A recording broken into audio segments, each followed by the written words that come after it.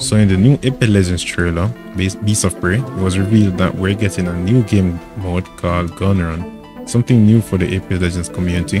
We also get to play it on the OG Skulltown map. I can already imagine the player count on that day will be so high, because this is something we've all been waiting for. So here's official news on the Gun Run from their site. New limited time mode Gun Run. Go head to head against 3 other squads in a race to master a wide range of weapons. Each time you get a kill with a weapon, you will leapfrog over teammates and are given the next highest weapon on the track. Play as a team and get through the track as fast as you can with some help from infinite ammo, health items and automatic respawns.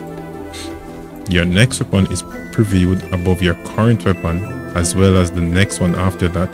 The boost value lets you know how many weapons you will skip on the track to your next kill.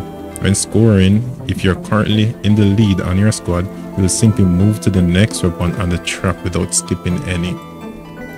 The final weapon in the track is a new exclusive throwing knife, which should be available in the firing range for practice during the event. Work together as a team and be the first squad to score a kill with the throwing knife to win the match.